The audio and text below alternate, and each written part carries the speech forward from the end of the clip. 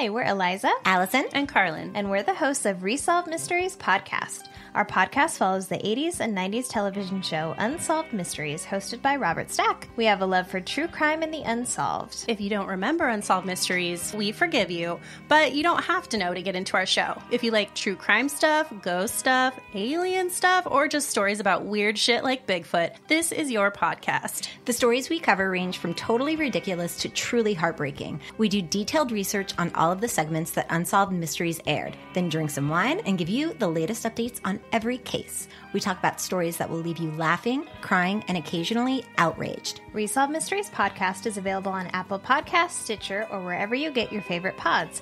Join us, and perhaps you may be able to help solve a mystery. Hello, everyone. This is Tyler here at Formidable, a true crime podcast. I want to invite you to come join me as I drop multiple episodes weekly to give you your true crime fix. Now, I am personally a huge fan of true crime, and this is what has pushed me to do this. All of my stories are well researched, but I do keep them shorter than your average true crime podcast to fit into your daily commute, so you don't have to pick back up later. I encourage you to check it out anywhere you listen to your favorite podcast. Just search Formidable, a true crime podcast, and while you're there, be sure to subscribe, follow, and leave a review if you enjoy. You can also find me on Twitter at FormidableTC and on Instagram at Formidable. Ladies and gentlemen, this podcast, truly one of the most unusual ever recorded, contains dribble, slang, and frank discussion of subject matter which under no circumstances should be heard by small children, persons with a heart condition, or anyone who is upset easily. If you are such a person, or if you're the parent of a very small child in the room, we urge you to switch off your streaming device now.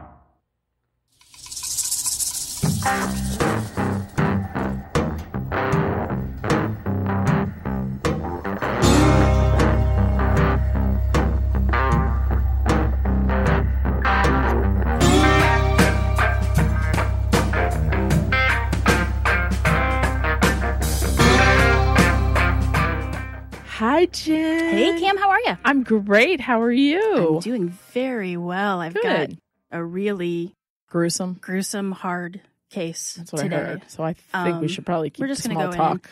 I want everybody to take Edward's Listener discretion into advisement. This is violent and very sexually graphic. I had never heard of this case before, but I did find it. It has been done on 2 separate shows, Snapped, Killer to Couples, and The Killer Speaks. Oh, yeah. Actually came across it from a book called True Crime Missouri. Mm. And it's kind of weird because it only happened 4 hours away from us in 2006 or 2005. And I'd never heard of it. Never heard of it. It never came across the news. So I was kind of shocked about it. Another thing I want to add, it's amazing how when you cross-reference books, newspapers, and TV shows, how much different the information is. Oh, yeah. They'll give you different years. Bizarre. So I did find some trial transcripts, and I'll let you know because I'm going to read it straight. Oh, I can't wait. From the transcripts because it was easier. I got you. And besides, sometimes the truth really is stranger than... This is bizarre. Yeah.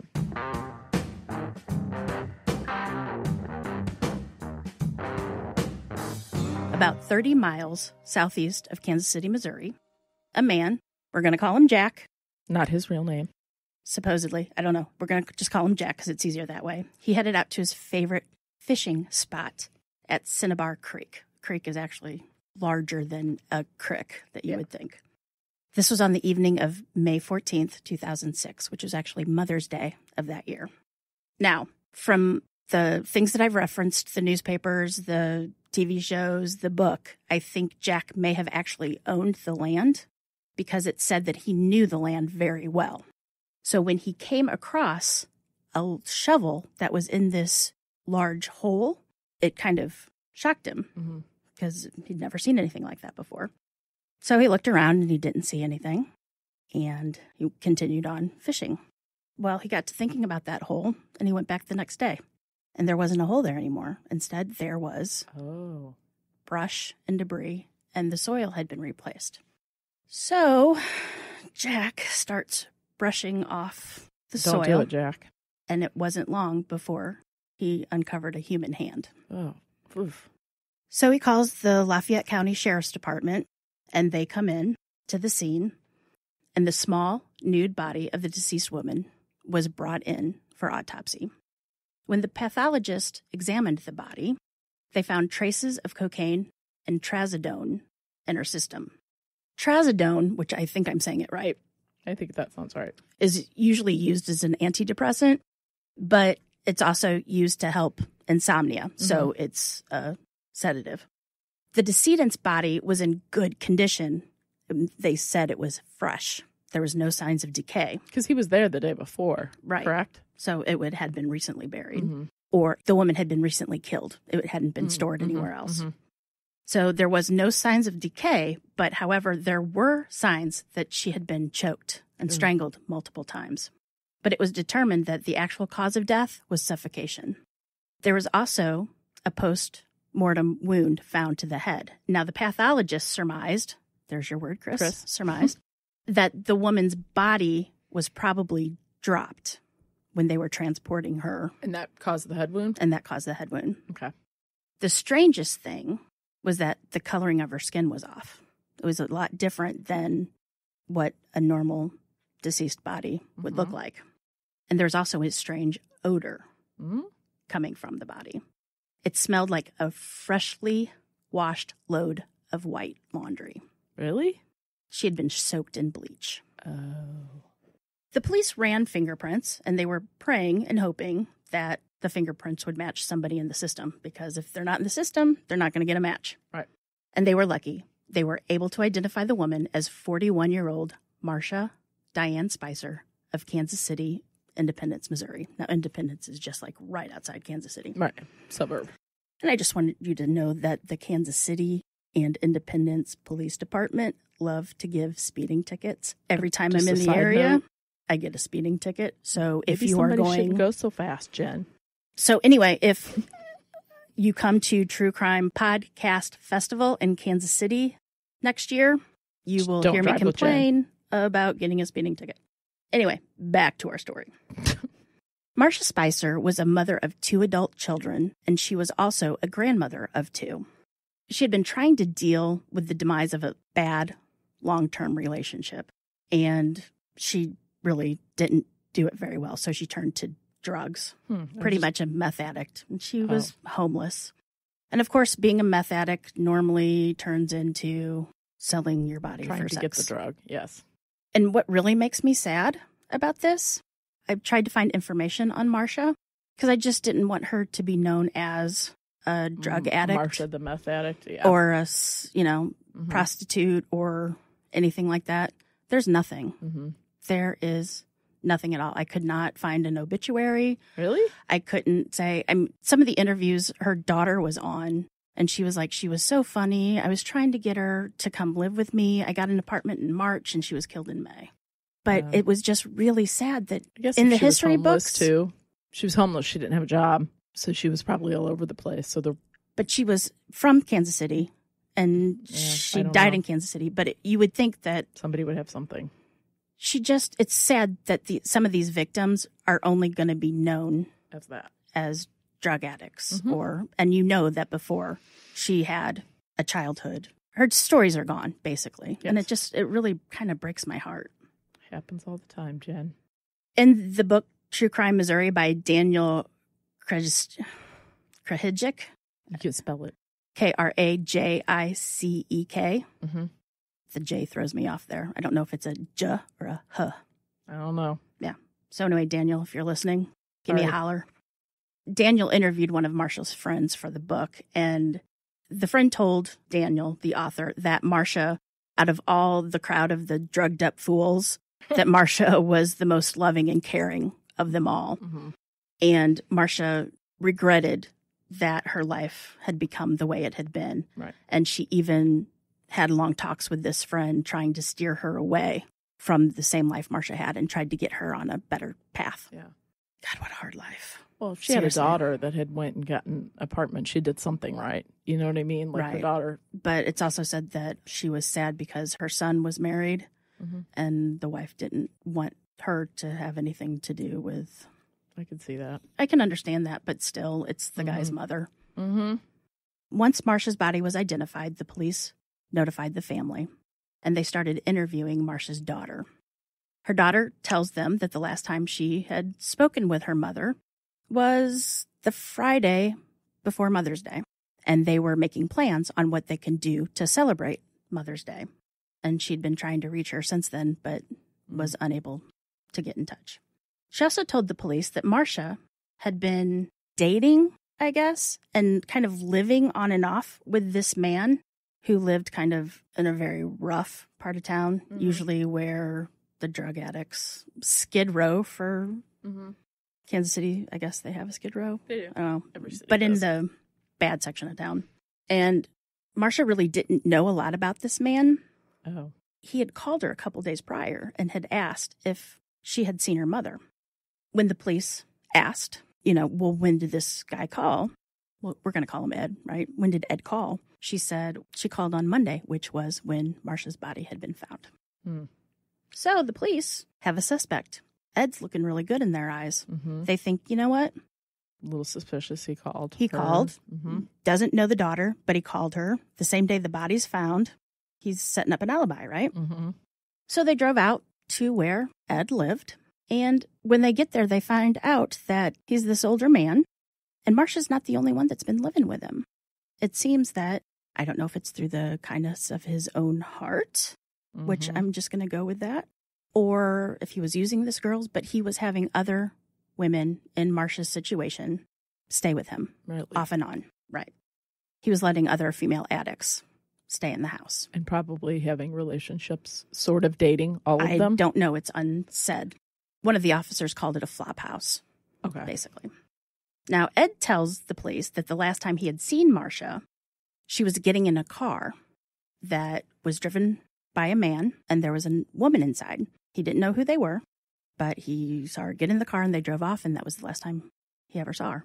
But then when police speak with other women in the house, one tells them that Marsha had mentioned that she and Ed were going to go fishing this coming weekend. And where might that be, you ask? I'm going to say Cinnabar Creek. Correct. And that would be the weekend of Mother's Day? That would be the weekend of Mother's Day. Okay. Not looking too good for you there, Ed. Doesn't look good for Ed. Police are going, okay, this is kind of weird. Weird coincidence. And it could be. I'm thinking Ed's pretty much our number one suspect right now. So they went kind of looking around the house. They didn't have a search warrant, but they were free to look around the house, and they found a shovel covered in dirt. Oh.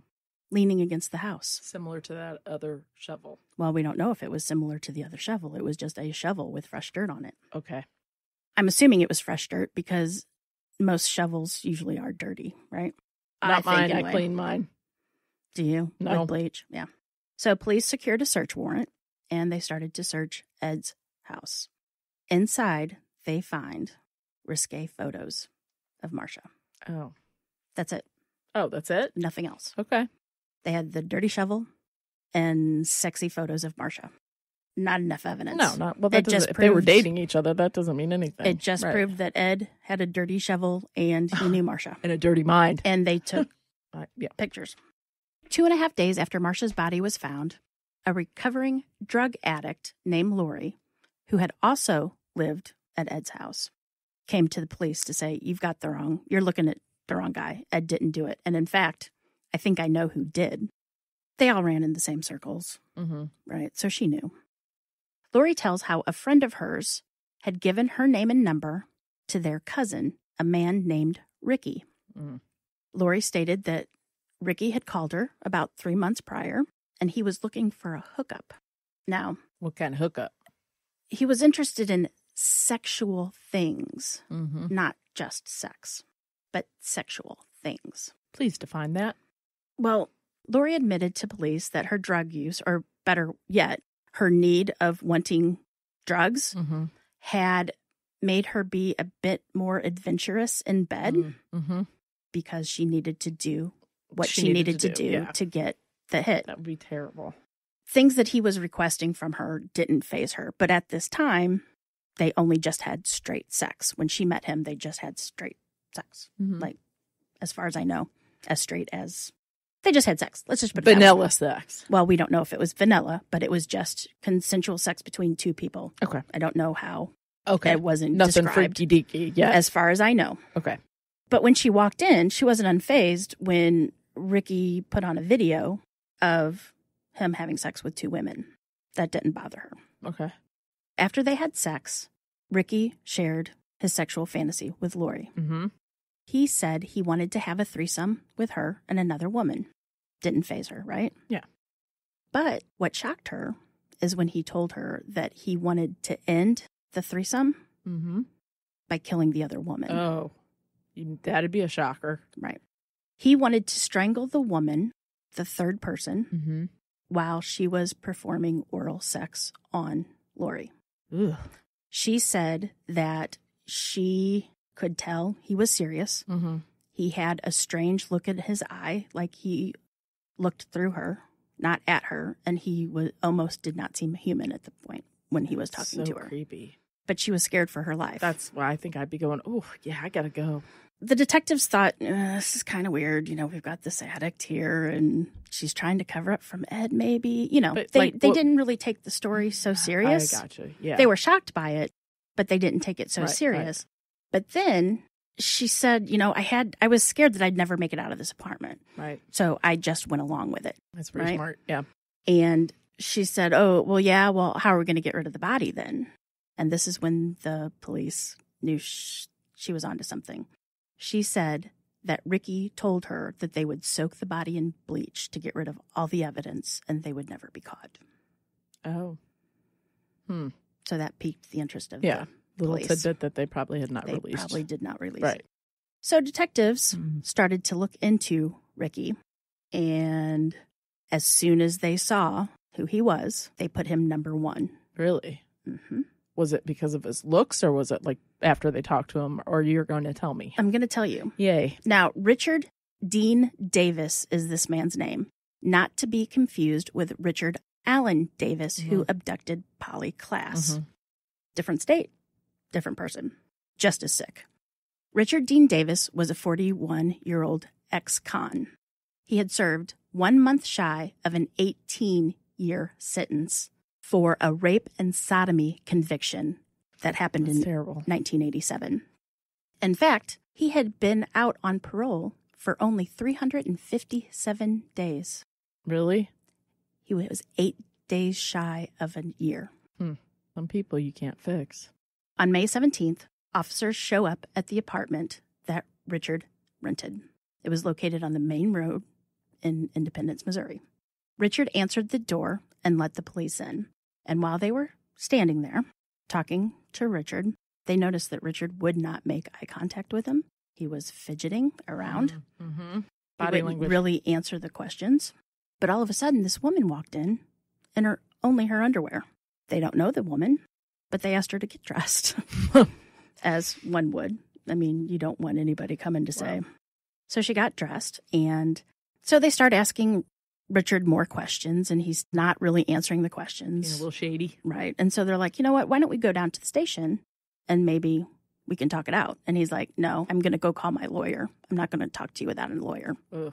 He goes back and makes a phone call to his lawyer, and the police start speaking with the woman, which is He probably Richard's shouldn't have left her girlfriend. there. Yep.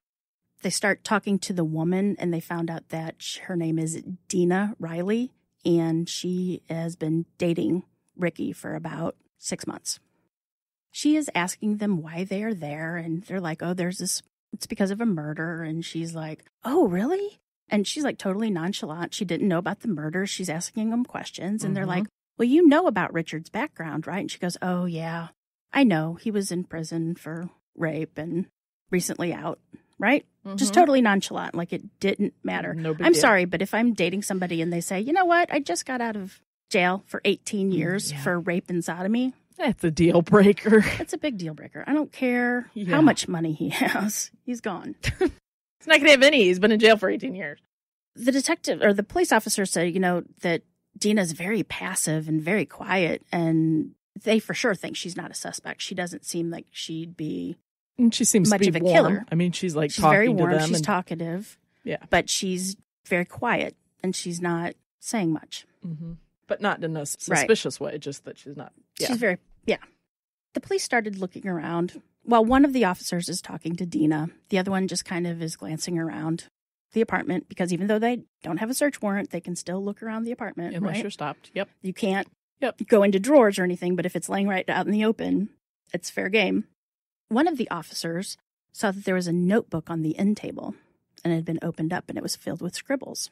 He wasn't able to get a clear look at it, but he did notice words such as sexual desires, choking, chasing, and victims. Oh, yeah, there's a red flag right there, buddy. So another thing that caught the officer's eye, he was walking down the hallway, door to the bedroom was open, there was a video camera. Set up in there? Ooh, okay. At this point, after seeing the video camera in the bedroom, and it's pointed to the bed, and seeing the notebook and seeing such words as choke and sexual desires and victims, the police are like, yeah, we're pretty sure we're going to need a search warrant. So they try to secure the area, and they ask the couple to leave the apartment, and then they go outside and they call in a search warrant. Well, at first they weren't able to get a search warrant because the judge did not think that there was enough evidence. The next day, they were able to get the search warrant, and they found that Dina and Richard were gone. I skipped town. I knew that. They went on the lam. Wee. What happened was Dina called a friend of hers and said, listen, police are sniffing around up here. We need you to come pick us up. And the friend's like, okay. Because that's what a good friend does. Right. Not. That'll get you in jail. Let's stop here. And let's go into a little bit about Richard and Dina, shall we? Let's. I know a lot about Richard, not too much about Dina. Richard Dean Davis was born on July 9th, 1964. He was one of 4 kids, and his parents divorced when Richard was in first grade, and his mother remarried. Now, I read in one place, things differ. I read in one place only that supposedly at 6 years old, Richard shot his father and wounded him. Not seriously, but just shot him. Don't know if that's real. I only read it one place. So here's a little bit of, this is what I got from the trial notes. So I'm going to just read it from the trial, except the doctor's name because I can't pronounce it. Okay, you just call him doctor. The psychiatrist testified that physical and sexual abuse, including beatings by the stepfather, lack of interpersonal connections in Richard's family, as well as his exposure to non-consistent adult figures, prevented normal development. I'm telling you, these doctors need to dumb down their words for us dumb folk. The doctor also testified that by the age of 6, family members were setting up real or simulated sex acts for Richard and his sister to engage in. Together? Yes. Ugh. By the age of 10, Richard was engaging in sexual activity with a number of people. By age 15, regular sexual activity had become routine. That's in quotations. And Richard became involved in anal sex, rough sex, and group sex at 15. At 15. Did he go to school? Do you know? Hold on. An aunt made him engage in sexual activities with his sister. His aunt made him engage in sexual activities with his sister. His aunt. His aunt. And supposedly his aunt would always talk to him about her sexual escapades. That is sick. People are sick. There's also evidence indicating that Richard was molested by his stepfather. Oh, I'm sure of it. And they fought all the time, the stepfather and the son. So by age 10, Richard was a chronic runaway. Do you blame him? No. I don't blame him at all. He should have gotten... If he would have gotten away, maybe this would have all... Yeah. God, only if he would have told somebody, they would have gotten him out of there. He hardly attended school, and eventually he dropped out.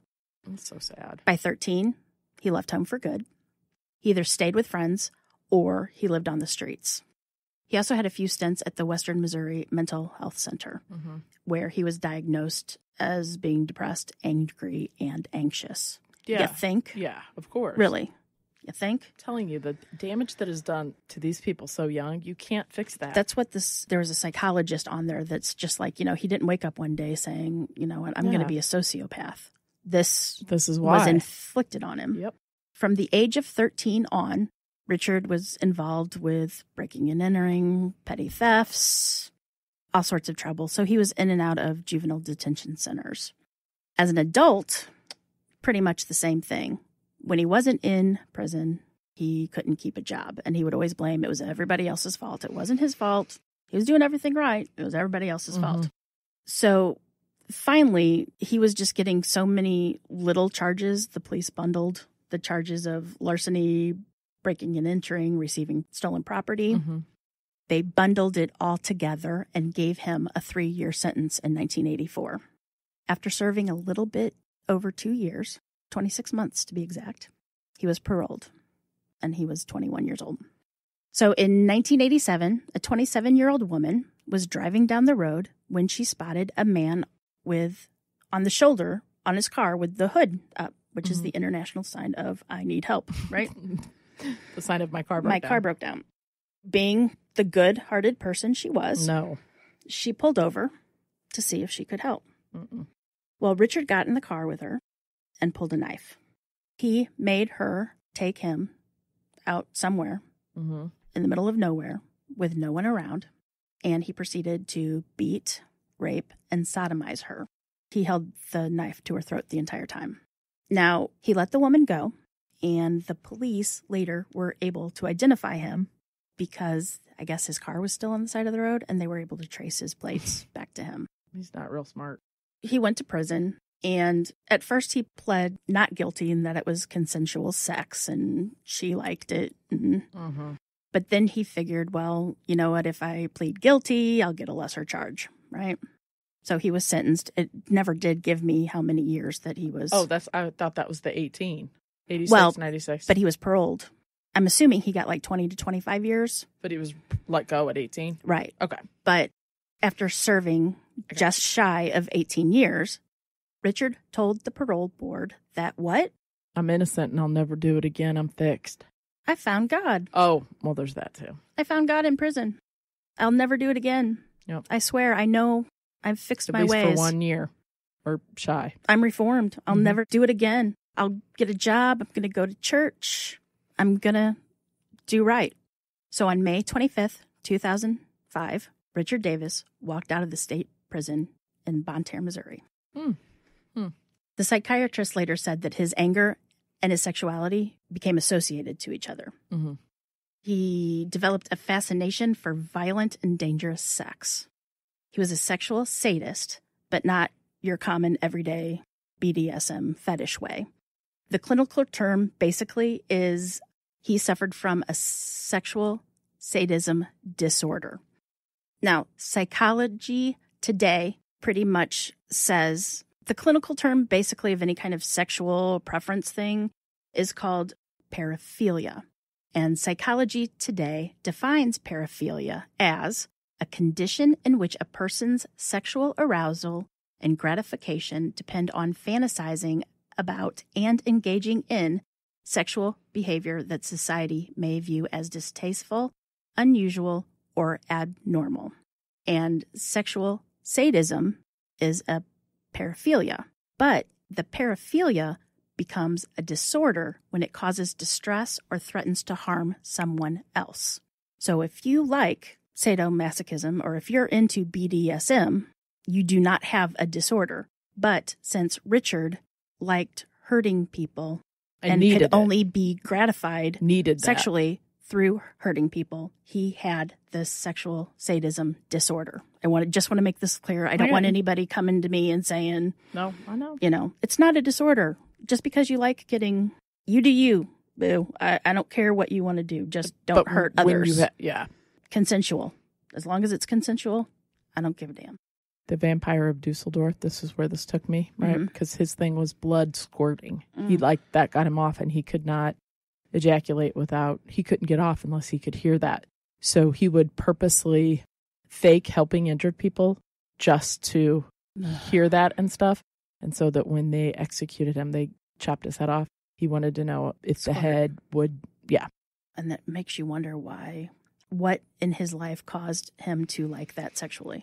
You know what I mean? Mm-hmm. Because there has to be like how you equate the two together. Yeah. That's the thing. I mean, it's like anything. Yeah.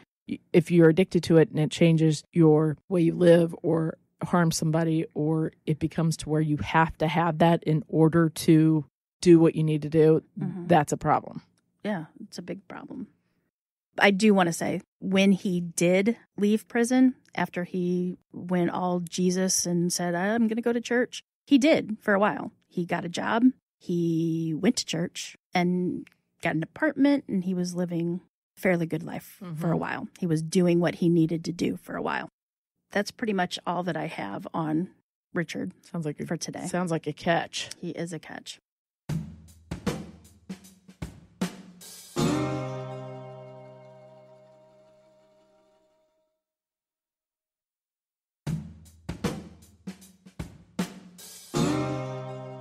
So let's talk about Dina. Dina Dolores Riley was born sometime in 1968. From what I can tell, it seemed to be a nice, normal family. Upbringing. Suburbs of Kansas City, stay-at-home mom, the whole works. One of the shows said that she suffered from inadequacy, which I can totally see that. But she married at the age 17, and she had 3 kids in 5 years. Oof. That's hard. It said that she soon grew very bored of motherhood. In fact, by the time the third one wasn't even born yet, and she was just tired of the whole situation. So she turned to drugs and having sex outside the marriage.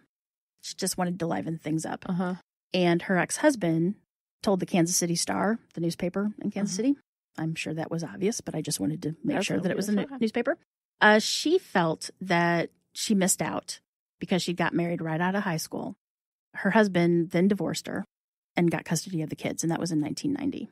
Okay. In The Killer Speaks, Dina claims a little bit different. Now, she admits that she's always done drugs. She always smoked marijuana, but she claims that her husband was a mean drunk and would often, I don't think he actually beat her, but she just said that it got to the point where she left him.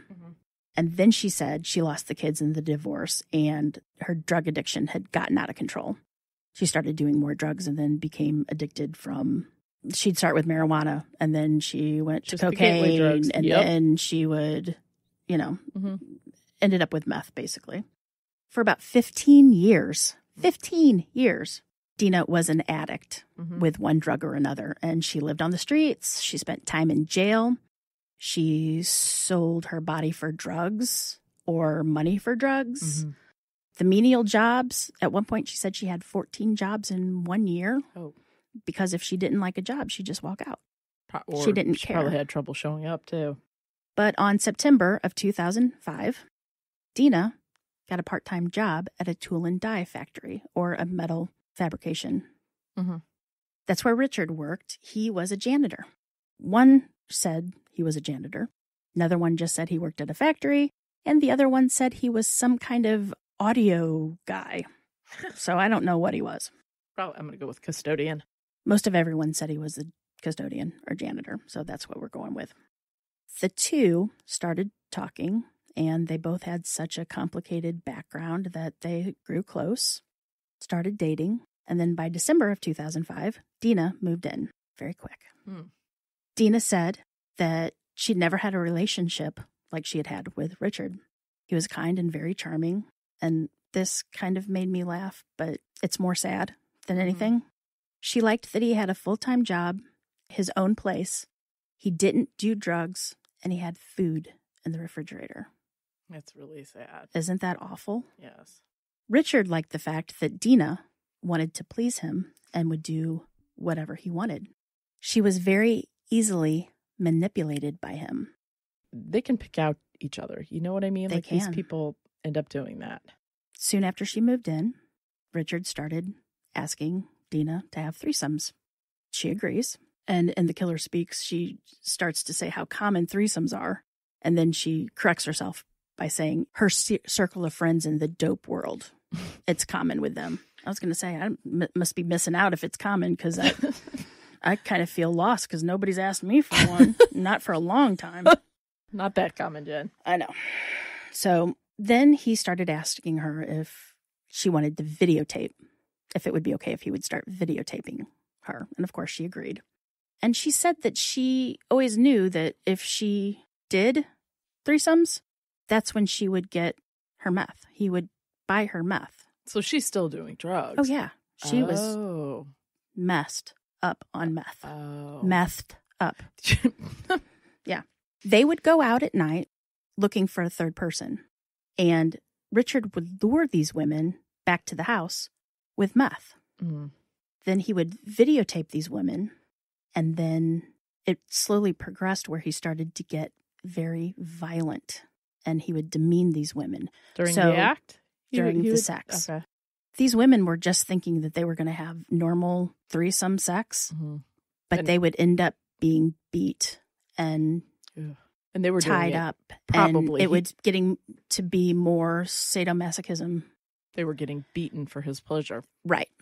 It was much more than sex that they were getting. And I'm guessing these kind of meth. were the people that needed drugs. These were drug addicts, right. Homeless women on the street. They had to do, yeah. Soon he's finding, you know what, these violent threesomes aren't enough. He confesses to Dina that he needs more, that he has this fantasy that he wants to strangle women during sex. Now, we know this because Lori told us. Mm-hmm. Now, back to where we left off. The police get the search warrant to go through Richard's apartment, and Dina and Richard are on the lam. Police get inside the apartment, and just as soon as they get in, they find the notebook.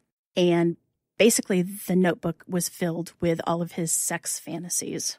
It had plans on how he would pull them off and what woman he wanted. Like if the woman, we need to go here because she's here and we get her and this is what I want and I want Dina to do this. He would plan it out and he would map it out, wrote it all down in that notebook. They also found in their video player a 2-hour tape marked Marsha. Why would they not take that with them? They're not very smart. Yeah, I know. Obviously. They just left. This is where it kind of gets really graphic, so excuse me. Turn it off if you need be.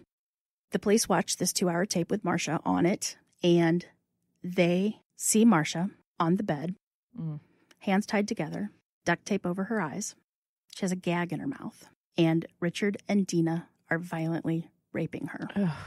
When Marsha would cry, Dina would slap her and tell her to stop it. They tortured Marsha for hours. Mm-hmm.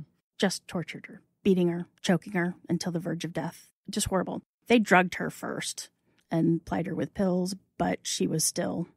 I guess because they didn't want her to fight back. She was more compliable. Yeah. I'm sure they smoked meth before any of this happened. But the torture that she went through, it lasted for hours. Upon just hours. The video would show Richard raping and beating Marsha while Dina held the camera. Ugh. And then they would switch and Dina would beat Marsha and sodomize her. And it just kept going on and on. The police were disgusted by it. Actually, some of the police had to end up going to see a psychiatrist. I was going to say, to talk it out because it was so scarring to see. And watch it. And that was one of many tapes. The detective said that even though watching that video was shocking, the most jaw-dropping part was the very end of the video. Oh, no. What? Dina straddles Marsha's head in a sexual way. Yeah. And smothers her and stays on her until Marsha quits moving and is dead. Private parts? Her crotch. Oh, my God. Naked crotch. She's just as crazy as he is. Not if you listen to The Killer Speaks. Wrong. She's got a soft heart. Nope. Once Marsha is dead, Dina turns to Richard. So she killed him. She Dina killed Marsha. Marsha by sitting on her face. Is that what he wanted? He wanted her to do it? He just wanted the girl to die. I thought he wanted to choke him. Well, they had been choking her. But Richard just wanted to watch a woman die, I think. It's disgusting. So after Marsha was gone, Dina and Richard kissed while Dina was still on top of Marsha. That's disgusting. One of the officers said that it was apparent that these two people had completely lost their humanity. Yeah, they were monsters. Yeah, I would agree with that. So then the police come across a tape that's not marked, doesn't have a woman's name on it, nothing. Mm-hmm. They play it, and they find another woman, but they don't know who it is. The person hadn't been reported missing. Well, there's no name on the tape. Right. No name was mentioned during the tape, so they had no clue who the woman was. Oh, okay. So the video was the same thing that happened with Marsha. Dina did the same thing to her? But could not smother her. So they're thinking, okay, we've got serial rapists or serial killers. What's going on, right? Mm-hmm. That is awful. So they didn't know, and they needed to find out who this woman was. So she lived? Well, they need to find out who the woman is. They don't know. Okay. At this point. Police send a photo, or a screen grab, basically, of the video of the woman's face, and they send it to all the police departments in Missouri. They got lucky because a police officer had recognized this woman because not too long ago he had filed a missing persons report. Hmm. The woman has a name finally, and her name is Michelle Huff. Ricky is how it was pronounced in one of the shows, or Ricci. It's spelled Ricci, like Christina Ricci. Mm-hmm. I would say Ricci. I would say Ricci too. Okay. So I'm just going with Michelle. Okay. So Michelle was a 36-year-old woman who had also fallen on hard times and had turned to a life of drugs. And she was last seen going for a walk a couple weeks prior to when Marsha's body was found in late April. So on May 22nd, the police issue an all-points bulletin, or an APB, for Richard and Dina. They're considered fugitives of the state, and they also bring charges, including first-degree murder, kidnapping, and rape. At one point, the police said that for a time, these people were the most wanted couple in the United States. Mm-hmm. I believe it. I mean, look what they did. It's horrible. They're maniacs. Police start to track them using cell phones and credit card purchases, as police are apt to do, Mm-hmm. right? They found that the couple went to St. Louis. Then they went down south to Perryville. That's where they had a friend in Perryville. Then they went back to Kansas City and got some meth, did some meth. And then they headed south and crossed the border into Kansas. On May 24th, a few days later, in Kansas, they stop at one of their relatives' houses. Mm-hmm. The relative had no idea that they had been wanted for murder. I mean, they knew about Richard's past, but did not know about the current situation. Mm-hmm. They spent the night, and the next day, they got permission to take the relative's 5-year-old daughter to McDonald's. Why would you let that happen? Because they're relatives? No. Trusting? No. I mean, they had to have known that he was in jail for the first time. Instead of taking the girl to McDonald's, they took the little girl across state lines to Missouri, and they spent hours molesting her. Unbelievable. When the girl didn't come home after several hours, the parents called 911 and report her missing. And that's when they learn about the murder charges. You'd be frantic. I'd be on. And I guess when they called the police, when she 5 called years the old. Police, they wanted the name of the relative. Yeah, she said that, who is it? And they're like, yeah, gosh. He's wanted. We're looking for them. They're wanting for murder. Yeah. Could you imagine how dumb you would feel and your heart would drop? And no, you'd probably immediately vomit, really. Oh, my gosh. So at around 4:45 p.m. on May 25th, Dina placed a 911 call to the sheriff's office, and it went to the sheriff's office at Lamar, Missouri. She told the detectives they had wrecked the car because her and Richard had been popping pills and drinking because they wanted to commit suicide because of what they did. To the baby, the 5-year-old. Just everything. Everything. Okay. They also had made a tape, a recording, where... With the baby? It was kind of like the baby was still in the car. Baby was still alive? Yeah. They just had molested her. But they also made kind of a tape of a last will and testament type thing where Richard tried to explain what he had done. And he said, quote, "How we got to this point, we just don't understand." And then it's also said that he said something to the fact was this madness has got to stop. So he had a glimmer of... He knew what was going on. And he said, "I wish me and Dina had normal lives. We're bad people. Whoever listens to this tape, don't hit your kids." What? I guess, I see. He's pointing back to him being beaten up as a child, right? Mm-hmm. Shortly after the 911 call, the police are there, and they arrested the two without any problems. They were so drunk and had so many pills in their system that they were an easy arrest. And the officers took the little girl and immediately took her to the hospital where she was treated for her wounds. Unbelievable. Another source said that she wasn't hurt at all in the car accident, but her shorts were bloody. I can't even... Ugh. So when the two were in custody, sobered up, they confessed to everything. They told how Richard picked up Michelle and had exchanged sex for drugs. And normally, Michelle was thinking it would just be a few hours for a couple hits, right? Mm-hmm. It turned into days. All the while, she was being raped, tied up, tortured, and choked. They experimented multiple times with trying to suffocate Michelle. They experimented on it. Dina would try to suffocate Michelle, by sitting on her face in a sexual manner, but could never do it. And they tried it over and over and over again. They held Michelle for 72 hours or more. And they both agreed that there's no way that they could let her go. No way. She'd tell. So they forced sedatives and alcohol down Michelle's throat and took her out into the middle of nowhere, where Richard forced her to undress, and then he killed her. I'm assuming by strangulation. It's been said by strangulation, but we don't know for sure. The next day, Richard started to worry about DNA evidence and identifying the body, so he asked Dina to go out and pick up some charcoal and lighter fluid. He went back out to Michelle's body and set it on fire to get rid of the DNA. They also said where they could find Michelle's body. So they admitted with Marsha that they soaked her body in a bathtub of water with bleach, a gallon of bleach, and they kept her there for 10 hours to make sure everything was killed or all the DNA was gone. While Marsha was soaking in the bathtub, the two went to one of their nephew's graduation parties. Man, they are all the while, dead woman in your bathtub, and you go to a party. And continue like everything's normal. Right. Oh.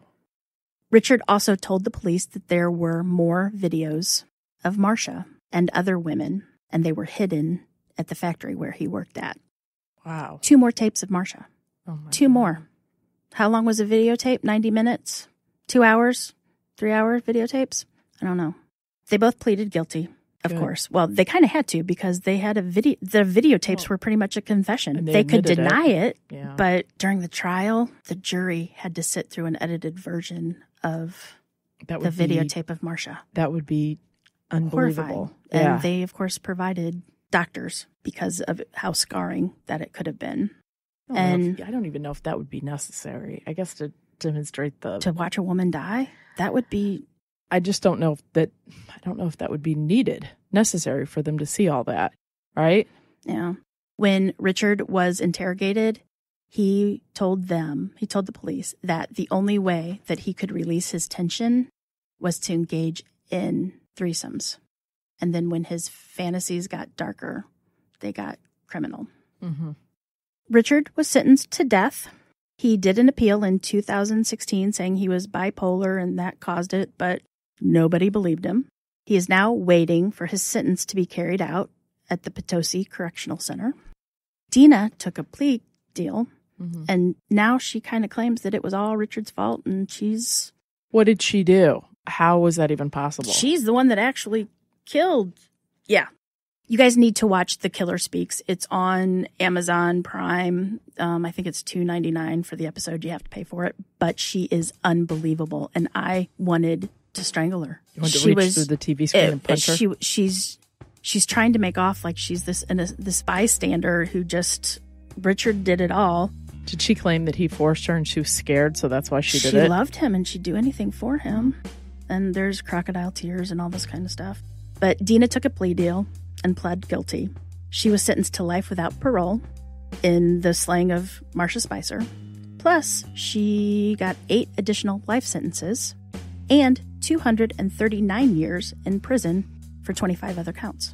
So she's not going anywhere. Good. Plus, she got another life sentence for the kidnapping of the little 5-year-old. And she's serving her sentence out in Chillicothe Correctional Center in Chillicothe, Missouri.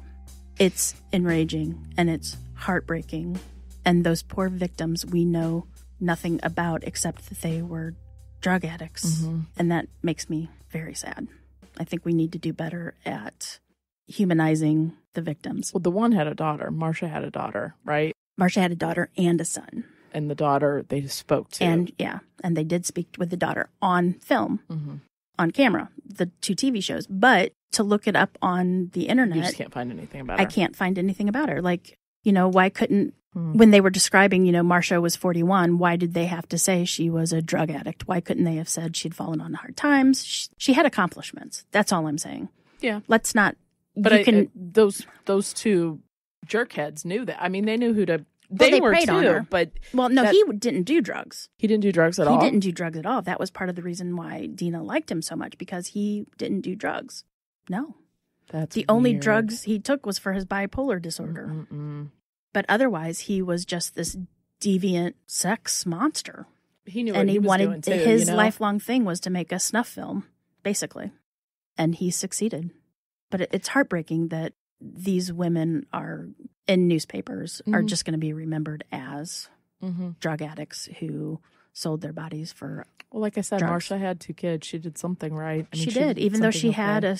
a horrible relationship, she had to have been, there was more to her life than to just be reduced to a drug addict. Well, and I think a homeless drug addict. Same with Michelle. This is a good example of how badly child abuse affects people, I mean, you just can't. Some people you cannot fix, and that's the parents of both of them. Like, it just. Well, it sounded like it all went to shit when the stepfather came into the picture. And they did give the name of his stepfather, but Lord knows I'm not going to. No, don't. That's all we need. Mm-mm. That was really good, Jen. It's just the 2 things.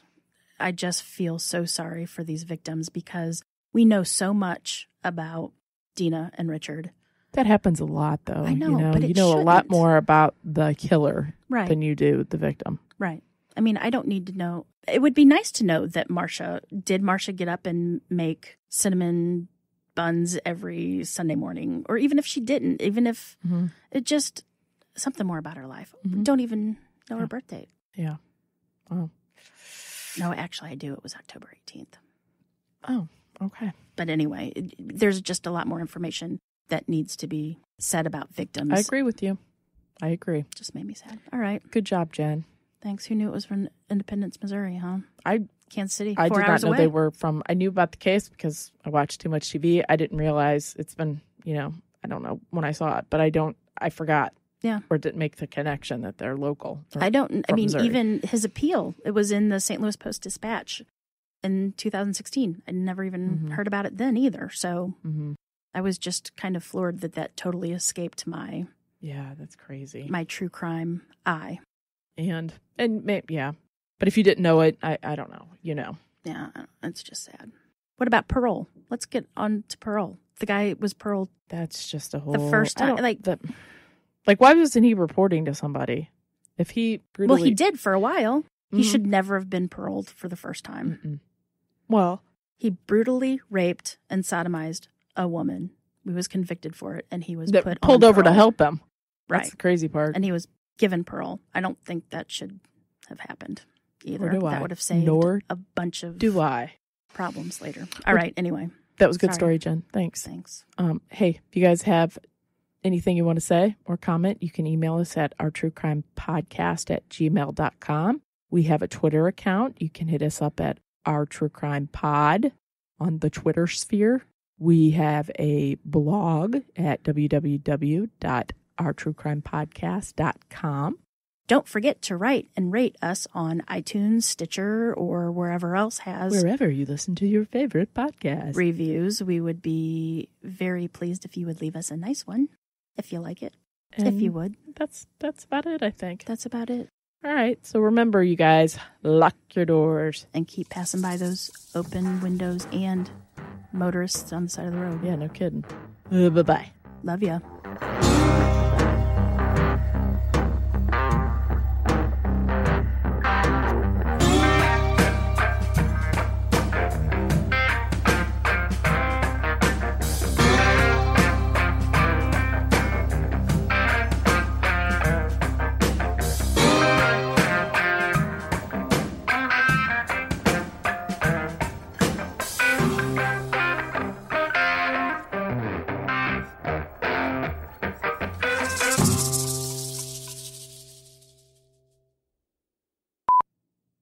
That was Reggie. I didn't fart.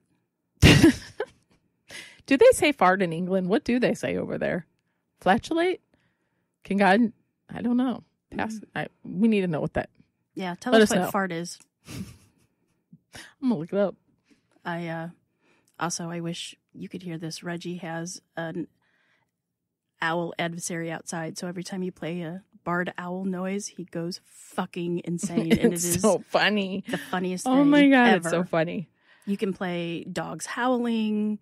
You could play dogs barking. You could play all sorts of noise. Cats. Nothing phases him. But the minute you put on a barred owl, man, he goes shit crazy. I think it's funny. It is funny. So anyway, here's quiet, and then Camille will start.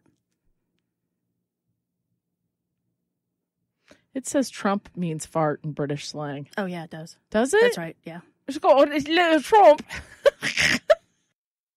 2.5 days after Marsha's body. 2 days later. 2 days. SpongeBob.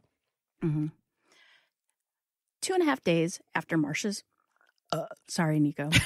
I didn't mean to do that. That was you. That was me. For a rape and sodomy convention. That sounds like a fun place to go. He would have loved to have a rape and sodomy. That would be terrible. Convention. I wonder how much one of those would cost. Because I like to do it when you're talking to me. Because I'm about to fall asleep just staring at you. Oh my God, that's so funny. That wasn't funny. That's not funny, but it is funny. It's funny, just rewarding because then you carried it off. Yeah.